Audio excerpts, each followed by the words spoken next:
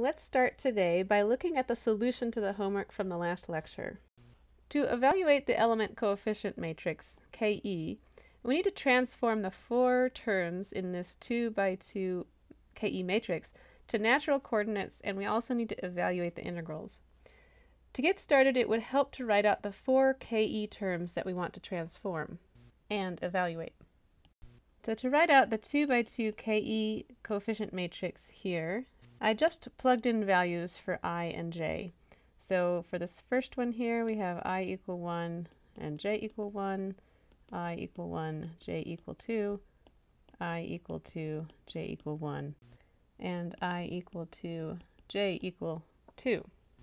After plugging in the expressions we developed for each term for the coordinate transformation, and also evaluating all four of these integrals, and simplifying, the final answer you should have obtained is shown here. And beta here is just 2 pi over lambda. If you're running into any problems obtaining this result, I'm happy to answer any questions you may have. Now, we should program this element coefficient matrix into our code. First, let's set the size of the coefficient matrix.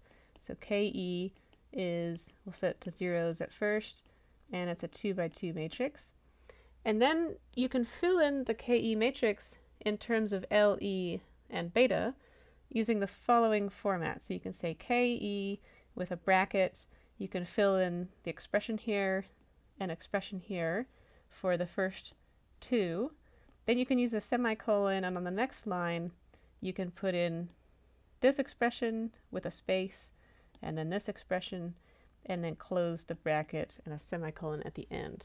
So go ahead and program this KE matrix into your code. You'll also want to define beta at the beginning of your code since we haven't introduced beta yet.